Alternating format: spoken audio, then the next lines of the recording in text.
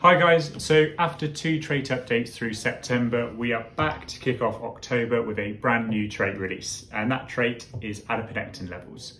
So what is adiponectin? Well, adiponectin is a beneficial hormone which is secreted by fat cells, and it helps to suppress inflammation, increase insulin sensitivity, and also prevent the buildup of fatty plaques within blood vessels. So for all of these reasons, having low levels of adiponectin is linked to things like obesity, type 2 diabetes and heart disease. So all of the actions associated with the trait are looking to elevate those adiponectin levels. Within the trait itself, there are 5 distinct trait bands, the first of which is higher adiponectin levels, which is the most advantageous. The second of which is average adiponectin levels, which is that moderate band. And then we have 3 bands which relate to lower adiponectin levels. The first of which relates to carrying genetic risk variants, which reduce adiponectin levels.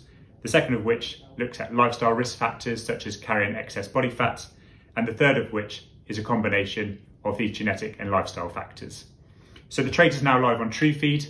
Log in, view your result, save your actions, and give your adiponectin levels a bit of a boost.